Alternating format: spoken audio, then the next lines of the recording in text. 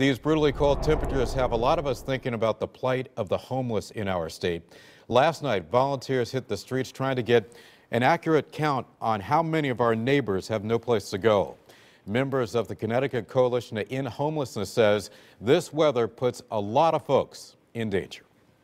It's been a very cold winter, so for those poor souls that are still outside and don't have a place to stay, we very much want to reach out to them. Now, there are a number of shelters up and running in the state. If you need someplace to go, or if you need somebody, you know somebody who needs a place to go, call 211 and they will get you set with a shelter in your area.